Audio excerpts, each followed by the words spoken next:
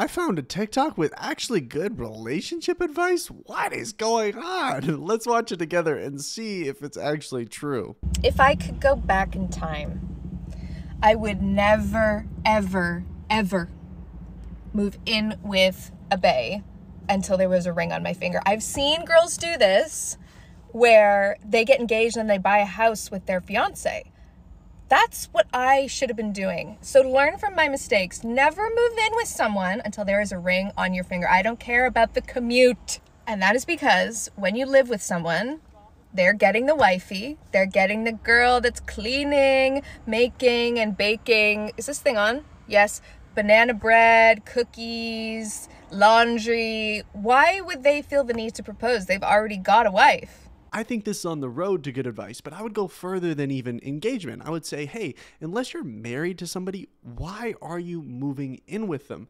Unless you made that contract, that covenant, that promise, that till death do us part before man and before God, why are you moving in with this person? It doesn't make a lot of sense to me, but I know a lot of people say, okay, hey, it's just the next step in the relationship. It's just what you do. It's just culturally, you want to make sure that this person is going to be somebody that you want to spend the rest of your life with. And how do you know that if you've never lived with them? People use that same argument for sleeping with the person. Hey, I don't know if, we're going to be sexually compatible, so I need to sleep with this person if I'm going to be married to them for the rest of my life. There's some anxiety, there's some fear there, and there's also a sense of just like, hey, why not? Why wait?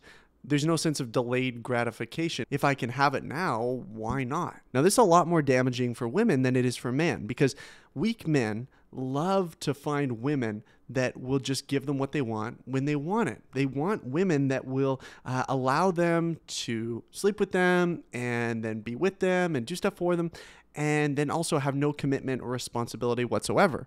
Weak men love that because it's just easy. It makes sense. There's no delayed gratification. It's just I can get whatever I want now. It's about me and my needs. They want to cook and a cuddle buddy without the commitment. Now, even a lot of non-Christian girls, you're beginning to see this, are catching up with this, saying, hey, guys, what are we doing? We're moving in with them. We're cooking for them. We're cleaning with them. We're sleeping with them. We're giving them what they want. And yet they have no obligation or no need to be committed to us, to protect us, to provide for us, to be any kind of a leader. Now, maybe you're saying, Isaac, what's the big deal? Like marriage, not married, like as long as you're kind of committed, you've told each other, hey, I'm in this, like what's the big deal? Here's the big deal, is that inside of a marriage, it is a specific covenantal union that is designed to image Christ and his church, and showing, especially for the man, that it is about self-sacrifice. It's about laying his own desires down in service to his wife. Now, I was thinking about it. The world operates relationships in this way. They date, and then maybe they sleep together, they move in, and then eventually maybe they get married and then have kids. That tends to be the routine, the rhythm, what is norm in our culture. But God's way is different, and I'll explain why it's different. God wants us to pursue an intentional relationship with somebody, to once we're ready to be in that place of pursuing a woman, then we do that, and then we're intentional about it. We're not playing games. We're not, crossing boundaries that we shouldn't be crossed. And then eventually you get married. Great, wonderful. You move in, you sleep together, all that stuff, and that's all blessed by God. You're under God's covenantal blessing. It's what God has ordained, and it is a proper, especially in terms of sexuality, it's a proper outlet for godly sexuality within marriage. It's a beautiful thing. That's why God designed it that way. It's awesome.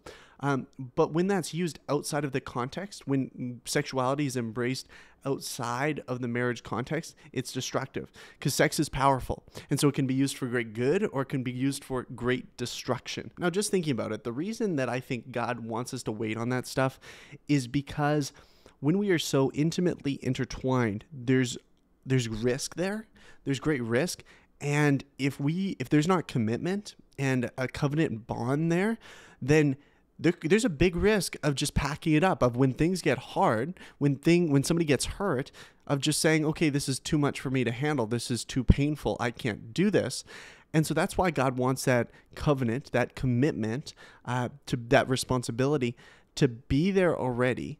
So then when we encounter that close intimacy, but then also that painful hurt that can come when that close intimacy, there's a rift in it, that you work through it. You as opposed to if you are doing all that stuff beforehand, right? You're sleeping together, you're moving in together, then what motivation is there to work that stuff out?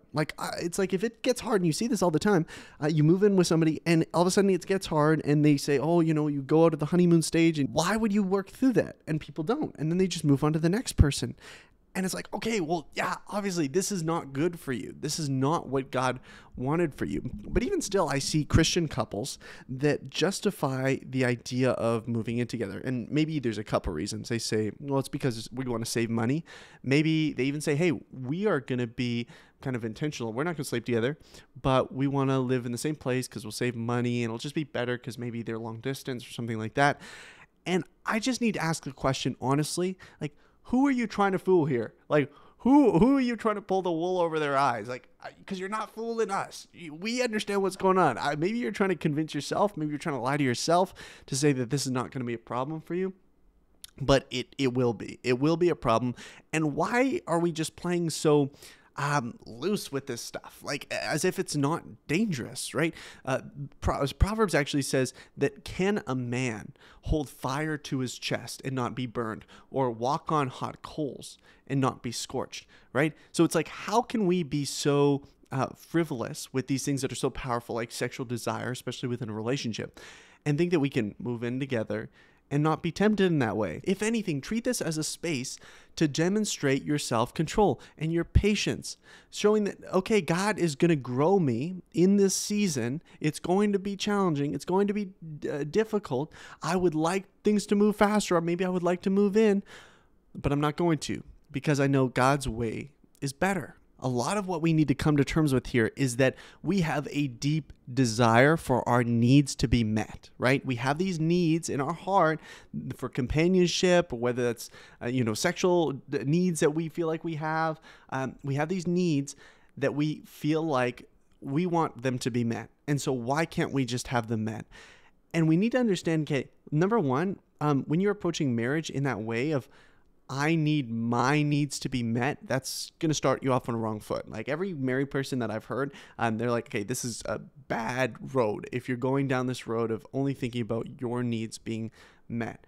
So number one, check yourself. Like that's what I think about. It's like, okay, check yourself. You really want this? Okay, but understand that, hey, it's not about you. It's not about your needs being fulfilled when you want them to be fulfilled. Look, the key here in my mind is to let go of your own perceived needs of, I need this to happen, or this is what I want.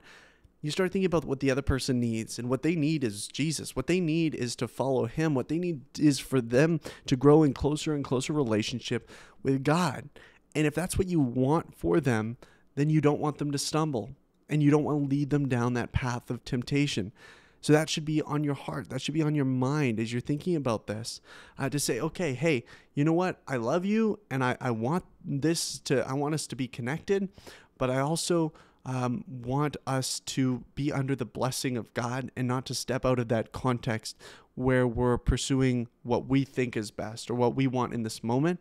Because ultimately, it's going to be better following God's ways, taking our time, and just making sure that, hey, both of our hearts are oriented towards God and not just our own desires in this moment. And ladies, if you're dating a dude that wants to move in, you're dating a weak man. You're dating a man that just wants the immediate gratification. He doesn't want the responsibility. He doesn't want the commitment. He wants what he can get now. And I'm telling you, like, drop him. Seriously. Like, why are you messing around with a dude that has no respect for you? Like, that's not respecting a woman to want to move in with her, to want to get the perks of being a husband, but not the responsibility and commitment that comes with it. Like, being a man within a relationship, being a husband is a high calling. And you can't just settle for any dude that says, oh, you know what, I want to move in, let's have a sleepover. Like, you don't want that kind of dude. Like, why are you messing around with a dude like that? I don't get it. Makes no sense. You are so much more valuable, and you're worth so much more than that. You don't deserve that. You don't need to settle for that. I'd love to hear your thoughts about this in the comments down below. A huge shout out to everyone on Patreon who continues to support my work of equipping people to follow Jesus daily. If you like what I do here, subscribe because I'm putting out new videos all the time. Until next time, God bless.